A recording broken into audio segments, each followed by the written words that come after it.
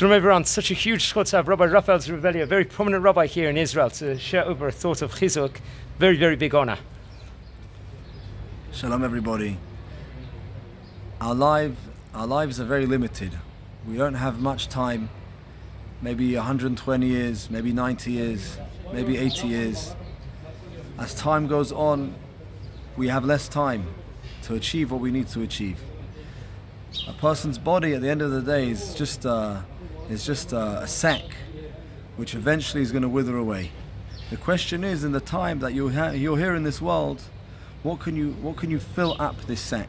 What's going to be in the sack when you leave this world? Because the body's going to wither away. It's not going to last. Once the sack goes away, what do you have inside? What are you left with? Each person has to ask themselves, what's inside me? What am I filling myself up with? I had a good friend, and once I was sitting with him in his Porsche. He's a very successful, wealthy man. And I said to him, if you had 30 days to live, what would you do? How would you change your life? How would I change my life? I would go and I'll help people. I'll do kind deeds with people. I wouldn't spend the last month of my life in the office, in the business, So I said to him, wow, but that means that you're not, the way you're living your life now, you're not making the most of it. Because you admit that if you had a month, you would change everything and live it to the most, so to speak, and do meaningful things. The same thing. I have another friend, very depressed. I said to him, why are you so depressed?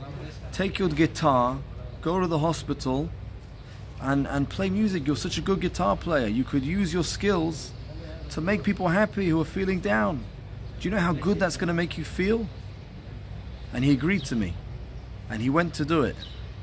And he says he feels much better.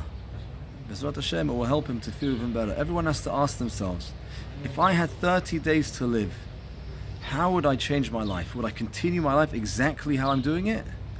Or would I make changes? A person has to think. If a person thinks in that way, he will realize how much he's missing in his life, how much more he can do to help other people. There's so many good deeds that you could do, whether it's mitzvot, helping other people, learning Torah, whatever it is. Fill up your sack with good deeds. You will feel great. Amen. Amen.